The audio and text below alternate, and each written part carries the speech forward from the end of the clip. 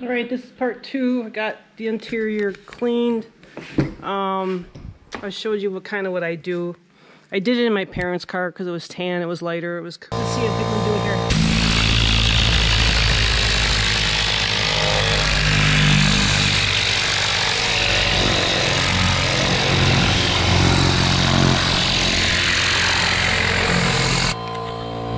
So this is pretty hard to do with one hand. So you come back with a microfiber and just wipe this all down. So it gets in the crevices here and blows all that stuff out. So yeah, this is a good. It would be really hard to film inside here, but everything's been done with the Tornado. It's all clean, really sterilized. Everything washed down now. One tip, and these are hard to get. These are real sheepskin seat covers. I've had these for about 20 years. Maybe even longer. I've had them on all the trucks I've owned. I had a couple Silverados and Sierras, but under here are my leather seats, but they look like brand spanking new, and these seat covers have not given out on me. I don't know. You'd have to look on the internet. They're pretty hard to find these days, and they're not cheap. I think I paid $300, I don't know, for the front set, and I don't have any in the rear. I got neoprene back there. I'll show you that in a minute, but these have lasted. I've gotten dark color. They've faded a little bit, a little worn, torn, but they really protect the seats, especially when you come trading in a vehicle. I think one of the first signs they see if a vehicle's really been used a lot, especially on the driver's side, is they check these corners here to see how much they've been broken in and worn. And every time I've turned the vehicle in, these seats look like brand new. So just a little tip that I have that I've been doing for years back here, because I've had dogs over the years. This is neoprene, waterproof, kind of like the wetsuit material. And these have fitted on the last 3 vehicles I've had, so they were well worth it.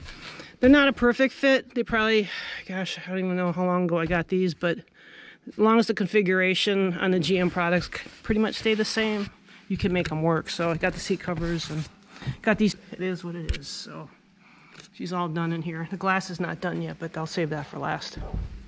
So what I'm going to work on now, the truck sat overnight from the previous video. It's been washed and dried, and now I'm going to go over it with clay to get all the imperfections off the hood. And what I've used is O&R 1% mixed with water. And O&R is a waterless wash. Kind of developed during the drought time. This is what it is. And I use this as a lubricant over to do my claying. So this bottle has lasted me a long time, and I've used it quite a bit, and I've had friends over, and we've done that. So, you know, it looks pretty good. But what I'm going to do now is take the contaminants off. And so what I'll be doing is spraying this lubricant on here.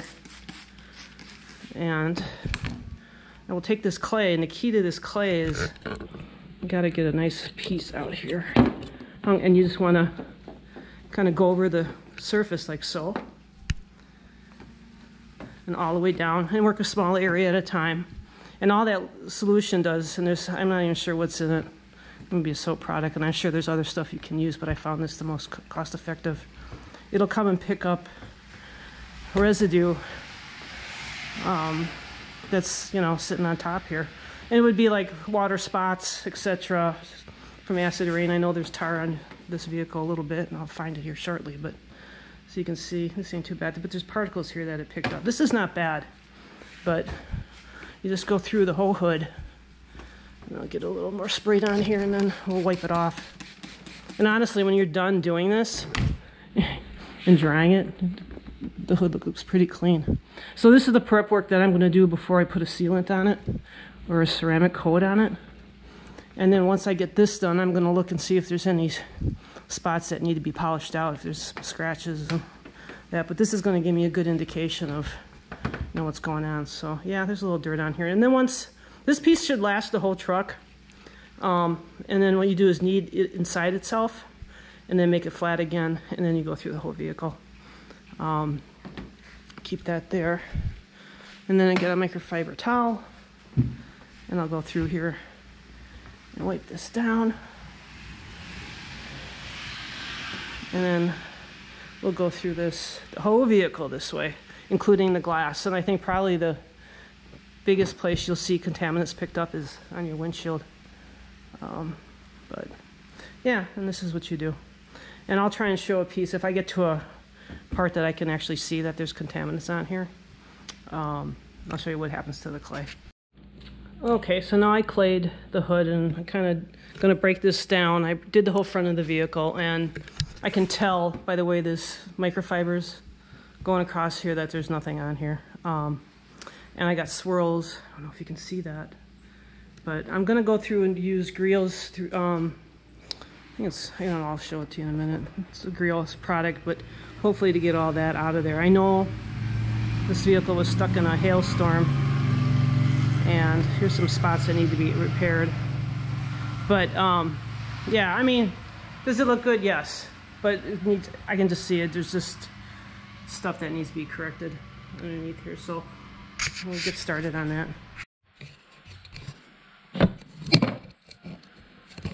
All right. So I'll be using Griot's fast correcting cream to get the marks off the hood there on my DA polisher, and I decided to go with the blue pad. This is kind of damp right now, so what I'm going to do is shake this up.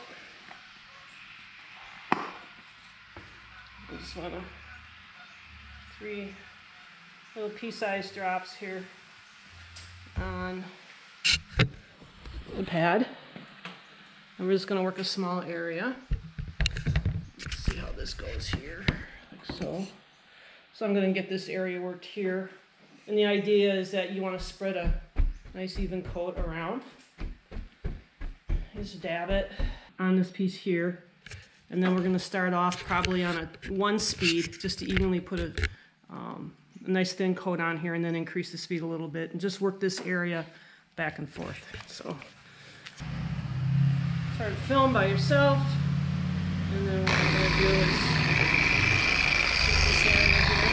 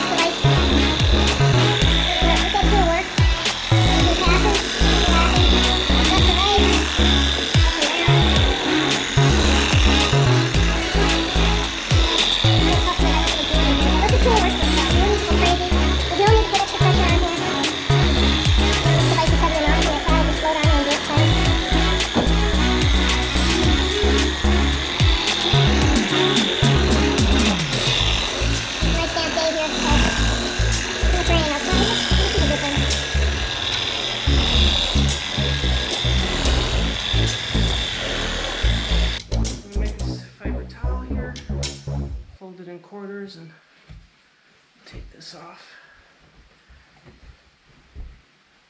Let's see what we got here.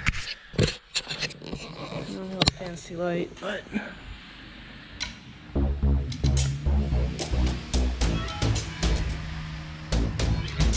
let's get here.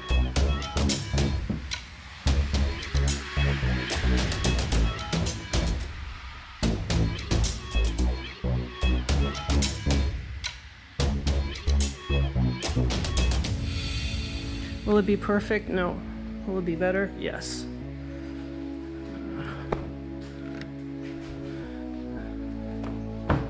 And this is the prep work that I'll do before we put sealant and wax on it and get out what we can. So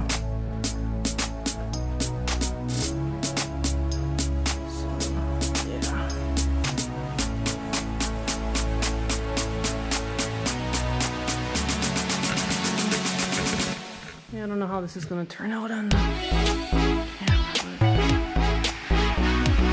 This is the 2017 used farm truck, and it does work, so call it good. Okay, the whole truck has been clayed, and I've got these marks here, and I got a couple other ones I'm going to patch up, but overall it's in pretty good shape. It's ready for the next step. And I think I'll be putting a coating over it and let that cure for a little bit, and I gotta fix all this. Okay, I decided since a lot of the paint chips are in this part of the truck, I'm gonna actually go and use Dr. Color Chip to do this. So I got these 2 scratches here, and I got a few along the way. So I'm gonna start doing that now and getting these guys, and I think I got one up here before I start doing the sealant, and then it'll have time to cure by the time I get back here and put the sealant on it. But this is Dr. Color Chip. You put the paint on with this tiny little head brush, and there's 3 of them that you get in the kit, and then you'll just go in here and fill this and then do its thing. And then you got this other step 2, it's a seal act, and then you just smooth it over until it cures. And actually the goal is I won't be able to see this once it's all cured and that, so we'll see. So I'll get going on that now. Alright, it's 24 hours later from the time I put the sealant on my truck. Now is my last step, at least for the paint, and then I got wax. Just another layer of protection for winter. The sealant, 24 hours, is recommended that it stays on the vehicle, so that was last night at this time. So now I'm here in waxing. Believe it or not, the waxes have changed. At least the one I used now compared to when I used to do my dad's car.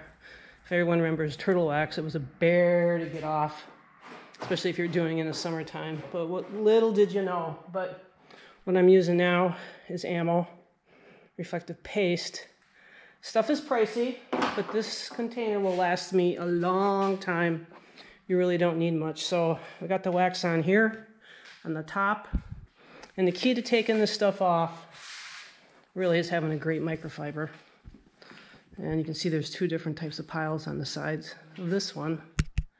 And then after that, I will come back through with this fluffy one and finish it off. So I'll show you how this all goes. So just fold it up a little bit. So this is the beauty of black right now, is taking the time to do it, because when it is waxed and looking good, it just pops. So there's that. See how that's coming off. And I'll come back with this one. Just give her a fluff. And there you go. So that's what I'll be doing. I've got the front end here waxed. Once I get this finished, then I'll go to the doors and then go to the bed of the truck. And I'll just see what that looks like when it's done. Okay, the front's waxed. I don't know if you can tell a difference or not, but it's kind of hard and it's light. But no, I'll do this next and then work myself down. And then probably tomorrow night, maybe tonight, we'll get to this part here. But doing it by section, the truck will be in here all week. I don't need it probably until the weekend, but by that time everything will be gone through like it should. It's a big job, but if you do most of it on a weekend and then just do pieces on during the week, then you'll get it all done and done right. And then you don't have to worry about it. Then you don't want to take it out, and I'm sure when I take it out it'll probably be pouring rain, but it'll be fun to watch the rain beat up on the hood. Alright, it's all waxed up. I opened up the door, it's been raining all day. She's turned out. I still gotta do the glass, the chrome, and the windows and the roof, but the big stuff is done, so I'll do a little bit tomorrow. But yeah, turned out good. It took a while. Nice thing to do. Wind down the day. And yep, this is a 2017 Silverado LTZ.